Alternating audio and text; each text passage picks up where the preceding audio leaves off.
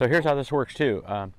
The launch, right, Dean, when it gets into that 30 range, the ball comes in a burrowing fashion to the green.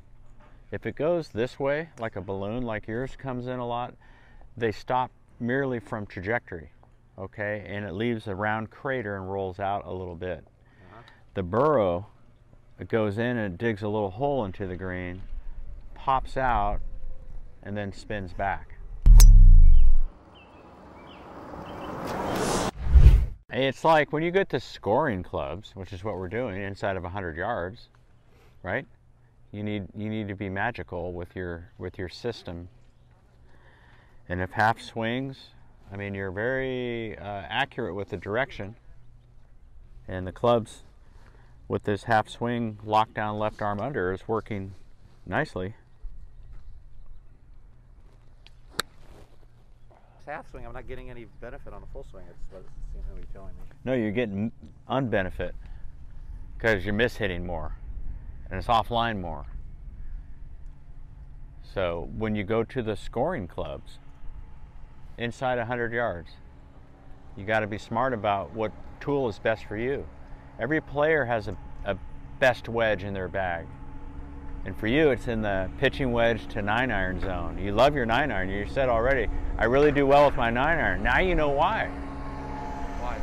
Because the trajectory, the spin, you know, it has a little bit more smash factor for you, and it matches up your release style.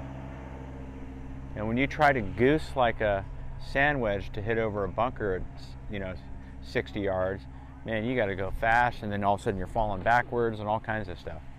With this thing, all I've seen you do is move nicely through.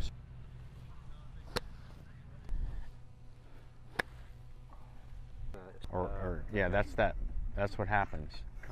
Okay, so the trajectory, the landing trajectory is what the tour players are doing. They're not hitting high floaters, and mostly they're hitting what they call flighted wedges, and those are the ones that are going to medium height, that 30 degree, 34 degree like you just hit with that wedge. They're hitting like lob wedges like that, trapping them, and they go in and they hit and they skip, boom, boom, bang. 58 degree glide wedge, pinger. Left arm lockdown, right? Yep. Okay, get under there. Good.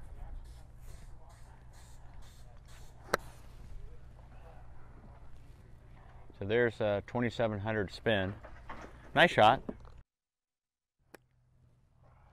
Got a height on that. That's the shot I want. Yeah. The Chileno Bay shot. So is that full chips as well? That was a full chip. What? There. That was a half chip. But... Okay, that's a pitch. My chip shot's a lower flight, and then the chip is kind of called like 20% carry, 80% roll. That would be a chip, where a pitch, like you're doing, is like 80 carry and 20 roll of a total. Okay.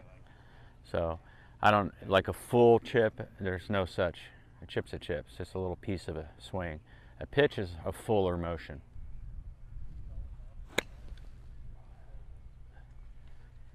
Very consistent with your tracking. You mean my aim? Yeah. Yeah, I'm usually pretty good. Yeah. I'm impressed. That was 34. Yeah. So you can see how valuable this is, right? Of training like this.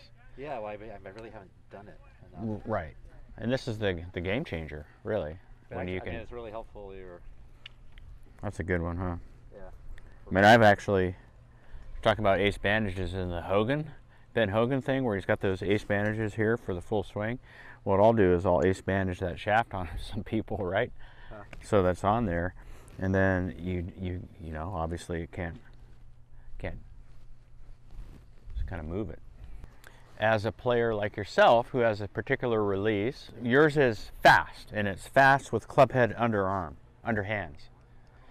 And so that will always slide a little more like that. You got it. So when you start to go, hey, I want to see how far my full swing goes. Well, what does that mean to me? I don't know what that's going to mean. I'm just going to go hard. I'm just going to go full. Well, for me, I'm not going the full mount back. I'm taking it half back. When we're doing the first sessions, yeah, and you're going like for my half swing. 34 yards, 32 yards, 38 yards, somewhere in there, So you jacked one up and went 42, 4 more yards for a blaster. Why not just take a U club, or and do the half. Do the half, and your speed and angles will be much more consistent per shot. Hey everybody, what's happening? It's Gormanator here. I just want to let you know that I'm doing live Zoom lessons. The next best thing to an in-person lesson, a live Zoom. So you want to kick that slice to the curb, hop in, and let's get going. I've got my launch monitor and the tools I need. If you're at the office, work, wherever, we can get it done. Click the link down below, hit the page. It'll tell you all about the lesson and how it works. You'll be excited to get it done because I'll take care of you. See you guys on the next video.